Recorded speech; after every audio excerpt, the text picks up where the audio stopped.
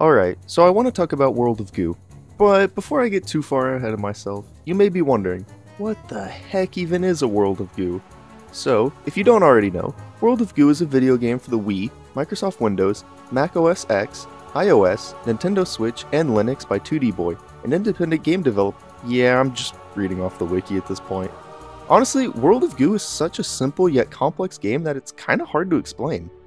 World of Goo is a physics-based puzzle game. I like to personally describe World of Goo as a gimmicky bridge builder game, and I don't mean gimmicky in a bad way at all. I call this game a bridge builder because for the most part you are trying to build some sort of structure to get from point A to B, similar to how like Polybridge would play. Except in World of Goo you are not limited by a budget for a level, but rather how much goo balls you have. Also, your structure is not going to be as rigid as it is in other bridge builders. There's almost a sense of an organic feeling to the structures, which makes sense. You build these structures out of goo balls which are alive, and it is good that the structure feels fluid and not so stiff like it was made out of wood or concrete. All of this adds a unique and fun feeling to the game when it comes to gameplay that really sets it apart from other bridge builders and puzzle games. So, you may be asking yourself, what the heck even is a goo ball? You may also be asking, haven't you already used this transition once not even that long ago? Yes. Yes, I have. Goo balls are an alien species that were found on a distant planet. I think. I'm like 83% sure on that. Anyways, the World of Goo Corporation, pretty on the nose there, found a way to use the native goo balls for their product manufacturing. And apparently goo balls are most primarily used for making energy drinks. Yeah, you know that Red Bull or that Bang Energy or Monster? Yeah, goo. All goo. Nothing but goo. But besides using the local populace of Goo Ball to make energy drinks, the World of Goo Corporation serves to be the antagonist of the game. The game has 4 main sections that are labeled as chapters. Each of these chapters has a small amount of levels that you get to complete before you reach the next one. This is how the story is presented. The first chapter is about how all the Goo Balls are suddenly awakening from their sleep due to the sudden new pipes that are showing up around the world. The Goo Balls navigate to these pipes and then are sent off to the World of Goo Corporation. But chapter 2 is where the game truly starts to show how weird it is and starts to dump more of exposition and lore into its levels. This chapter takes you through a bleak desert with signs of a forgotten and lost power source that the world used to use. Turns out that at the end of chapter 2, the power source is beauty. Yeah, just kinda go with it. I think beauty is not subjective in this sense, but rather an actual substance. I'm honestly not that sure. This is all given to you with hint signs and short vague cutscenes throughout the game. I'm just kinda praying this wiki and my conclusions after playing the game are somewhat correct. Anyways, moving on to chapter 3, you are at a massive factory and working your way up to the World of Goo Corporation's massive product reveal. What's the product being revealed? You'll just have to wait and see at the end of the chapter. It's a third dimension. Yeah, the World of Goo Corporation just casually invents 3D. With the launch of their appropriately named product Z, get it? Because the third dimension was added, meaning that there's now a Z-axis. Because in math, the third dimension is typically denoted as the Z-axis. Look, I know there's got to be at least one math nerd out there who's going to appreciate this. Anyways, with the launch of Product Z, the world has now been turned 3-dimensional, and it's off to the final chapter of the game, Chapter 4. Chapter 4 is where we get to cross the information superhighway, aka the internet. Truly the most terrifying setting for a final world in any video game. Thankfully, the World of Goo Corporation is stuck way too long ago in the past, and it is nothing more than a basic vector graphics simulating reality. Okay, maybe it's not that simple, but at least there's none of those ads telling me women are specifically close to my current location. Or maybe that is a bad thing.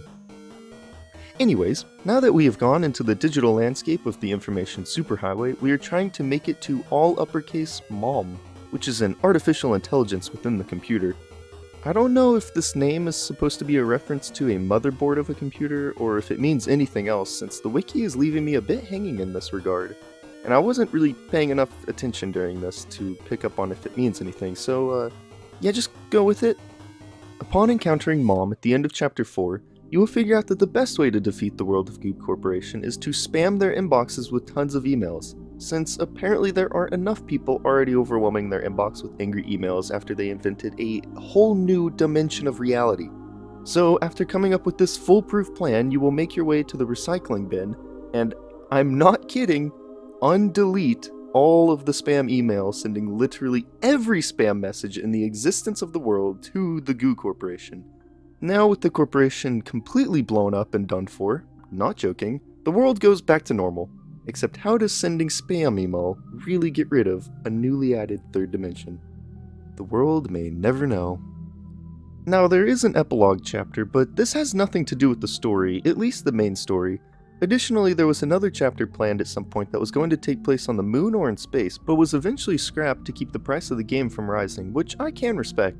So, World of Goo was originally released back in 2008 for the PC and Wiiware services, with later editions of the game releasing afterwards.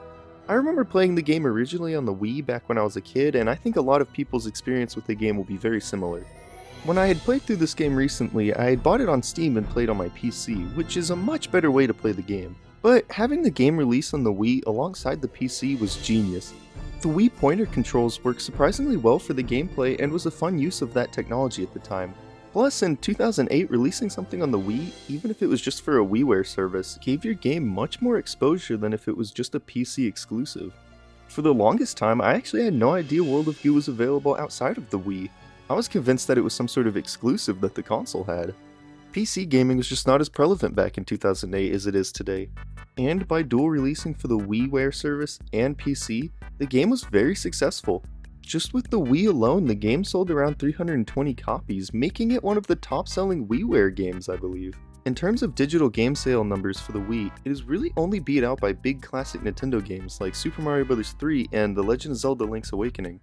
But at the same time, surprisingly, World of Goo outsold games like Super Mario 64 and Legend of Zelda Ocarina of Time, which just blows my mind. Another very important thing to note about this game's release is that I would consider this game to be a pioneer of the indie game genre. This was a game that was releasing around the same time that Cave Story, Super Meat Boy, and Pez were releasing. And this was a time before it was very common to see much indie games at all. And I feel that World of Goo just does not get enough credit for this. So yeah, World of Goo is definitely a more unique game to look at. But how does all of it still hold up today? Well, pretty good, I would say. I played through the entire game completing every single level without skipping, and besides being a lot easier than I remember, I feel that I enjoyed this game just as much as I did playing it way back in the Wii when I was a kid. I will say that the game does feel pretty short and that it doesn't really feel like it's worth $15 on Steam, but hey, you could spend your money on worse things. But besides that, I have very few complaints. Every level feels completely unique and it never feels like they're overusing one idea or gimmick. The game is fairly easy, and I could typically beat the majority of levels in one try with very little thought. But there are a couple of levels here and there that took a few tries, especially if I wanted to have a bunch of extra goo balls left over in the end. There are optional tasks to increase the difficulty called OCD flags. These are typically to beat a stage under a certain amount of time, or to use only so much goo balls. They are honestly pretty difficult in some stages. Where the real difficulty of the game comes in is the epilogue. A set of 3 levels and then a final level in the game. This is going to be the penultimate challenge of World of Goo. All of your skills and puzzle solving up to this point will be tested. These still aren't crazy hard, but if you are looking for a challenge, then these levels are for you. Shame it's only 3 of them. The final level of the game is extremely easy because all you have to do is attach a bunch of balloons to a massive telescope and lift it into the air, and then the credits roll. So while gameplay is simple, there are little things to change it up from time to time. Like the different species of goo balls. There's of course the black standard goo ball, but then there are white goo balls that act kind of like string or webbing. There are balloons that can lift your structures up, massive goo balls that you have to break down to get them into their appropriately colored pipes, match goo balls that catch fire, and my personal favorite, the green goo ball, which can be used to build like normal, but their placement is not permanent and they can be moved around and used over and over. There are more goo balls in the game, but I'm getting tired of saying goo balls, so let's just move on. One last big part of the game that I haven't really mentioned yet is the World of Goo Corporation as a location. When you beat a level, you usually have to get a certain amount of goo balls to the pipe, and any extra goo balls you have left over will be collected and sent to the World of Goo Corporation. Here, you can use the extra goo balls to try and build a tower or structure as high as possible in any way you can. I remember playing this a lot as a kid because having hundreds of goo balls at your disposal to do just whatever you want is just so fun to see what you can come up with. I really enjoyed my time playing this game. It is quick enough to get through, levels are unique and varied, and it doesn't overstay its welcome. And it's very satisfying to solve all the puzzles, especially the ones that maybe take a little bit to figure out. And oddly enough, the humor is really good in this game. It is weirdly funny at times, and it always caught me off guard when I found something funny. World of Goo is also very reminiscent of smaller games that released at that time, and honestly that scratched a very particular nostalgic itch for me that I honestly didn't even know I had. I can't tell you exactly what it is, but World of Goo reminds me of the Flash games that you would play on your computer back in the day, just with more polish and content to it. Overall, a very simple and nostalgic game that I would probably come back to sometime.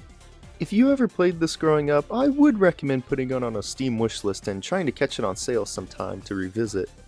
If you have never played this game before, I feel like there's better puzzle games or bridge builders out there for you. I think that the nostalgic factor of this game really gives it what makes it worth playing anymore today. So yeah, I don't really have a way to end this, so I'm just gonna say that I hope you have a good rest of your day.